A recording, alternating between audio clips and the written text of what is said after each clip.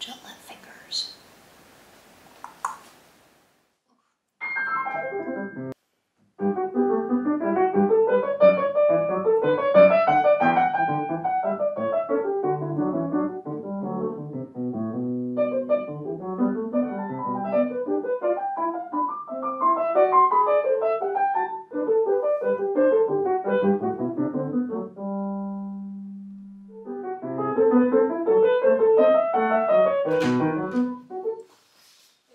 Samo što smeće. Poon.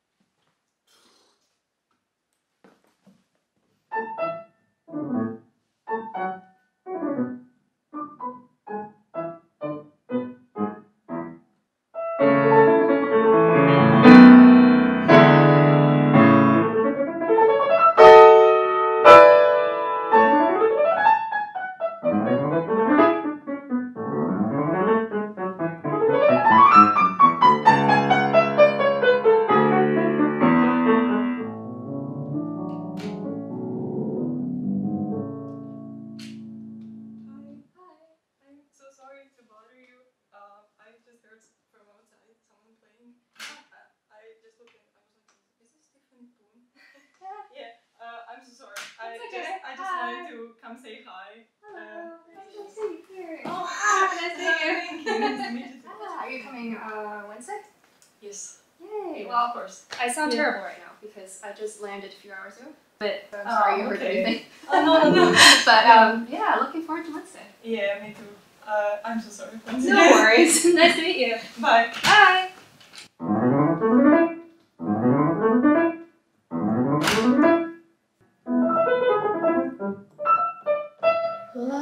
I don't like what people said about this passage. Now I think of it.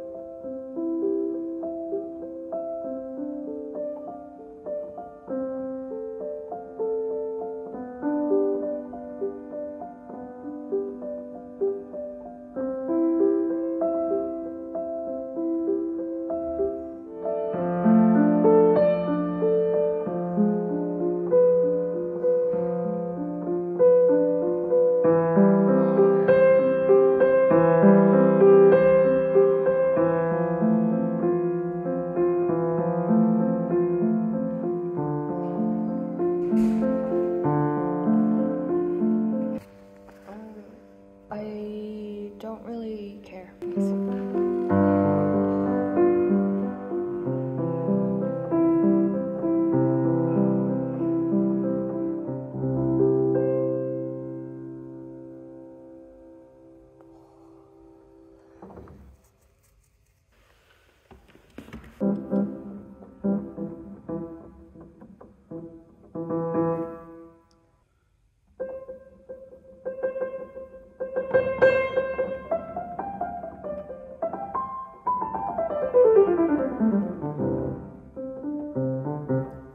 Why are you like this?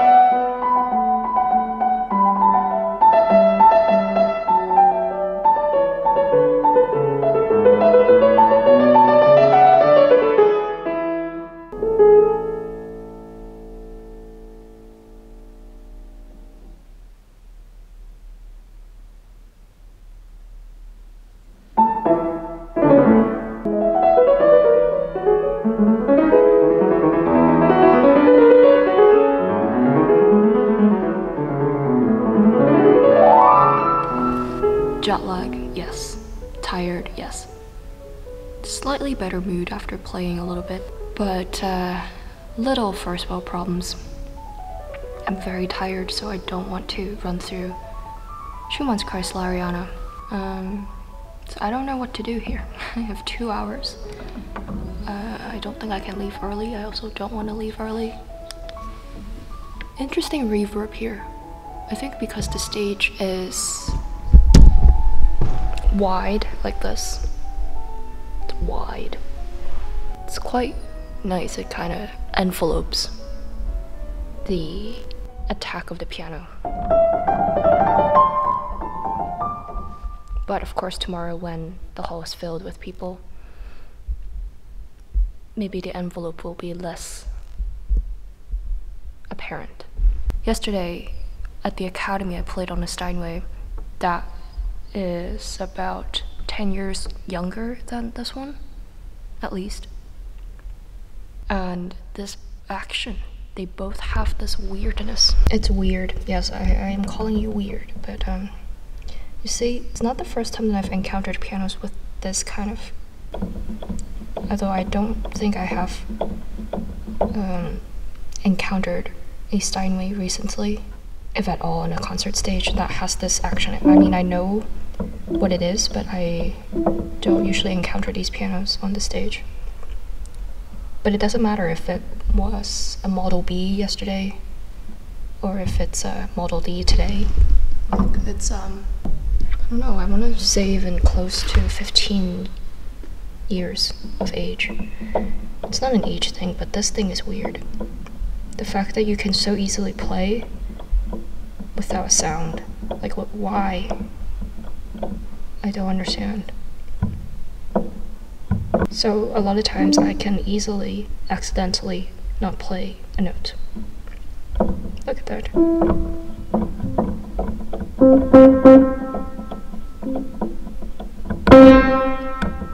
See, if I not hit, but you know, if I flap my fingers around,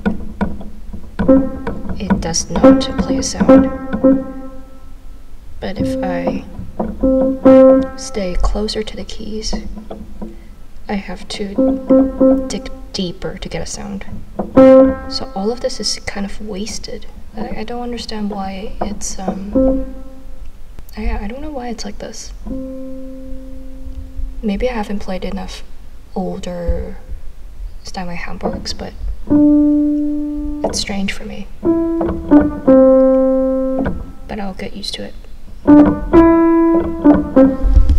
I'm lucky that I am able to have time in this hall today and tomorrow.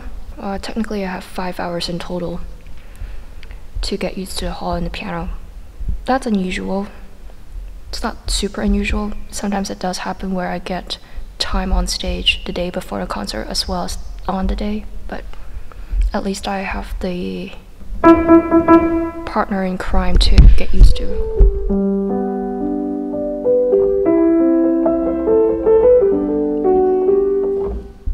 You know, sometimes when you have your alarm go off in the morning and you don't want to get up, that's what my fingers feel like. It's a very loud piano, so hopefully I can get the soft parts even because of this strange action. Some of you might know that I started a podcast called Under the Piano, and I actually thought about recording it, but I'm currently too tired.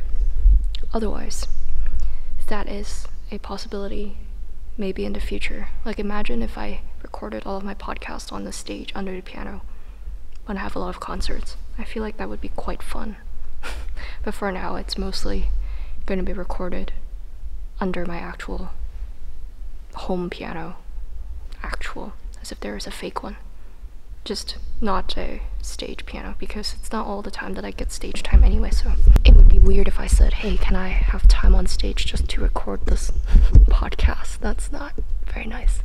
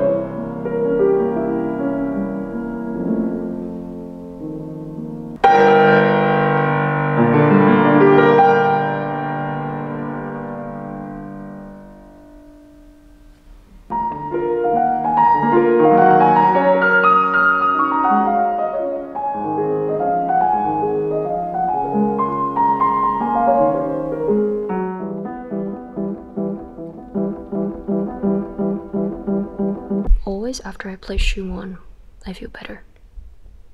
I'm still tired, but I always feel better, and my fingers feel better after I play Schumann Kreisleriana. Now I'm gonna go back to my hotel, finish editing the podcast episode so I can have that out into the world so I don't have to think about it when I play the concert tomorrow.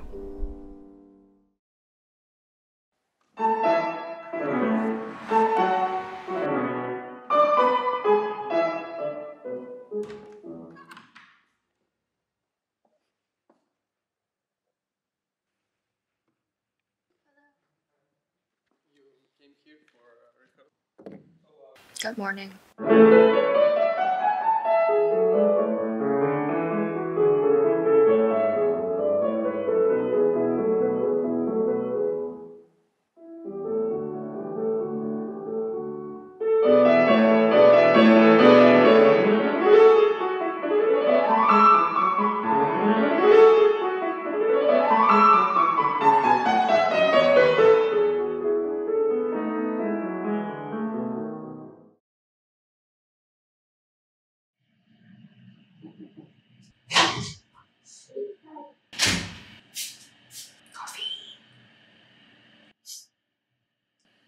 Do I want Venice inspiration, Rome inspiration, or Stockholm long? Coffee. Let's go for Rome.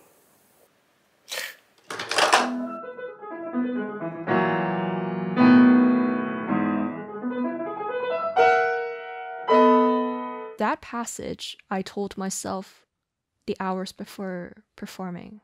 that I'm definitely going to miss. I'm definitely going to miss those passages. And it's okay. What do you do before going on stage?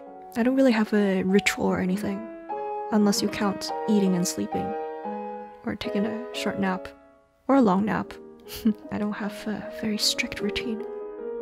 Definitely going to miss. Like I kept telling myself, I'm gonna miss.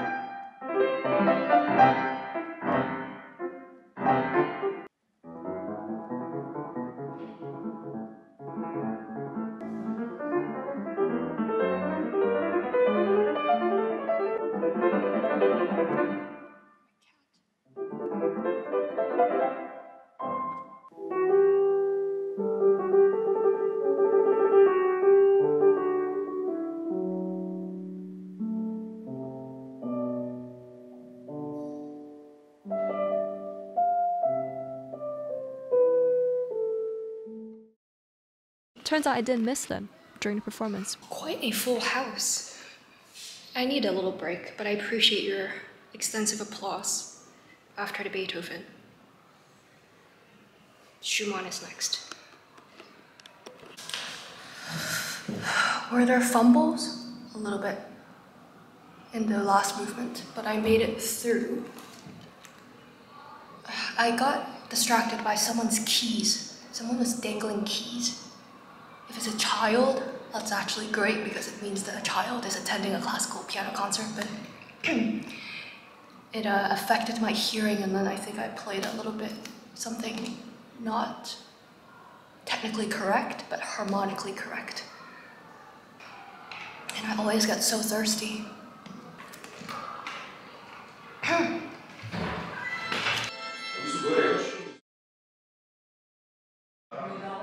So what's going on? Hi. You wanna be in my video? There's a bunch of girls. So I finished. Yeah, I think that was my last recital of the year, and I will feel lots of intense emotions probably an hour or two from now. You were so loud with your applause, and so many young people in the audience, which, yeah, was surprising to me. And I mean, I love all generations of audiences, but this stood out to me, so I just wanted to point that out, and it was very, very nice to meet so many of you. My camera is running out of battery, so I'll talk to you another time. Thank you, or hwala. Hwala? I think it's hwala. Thank you in Croatian.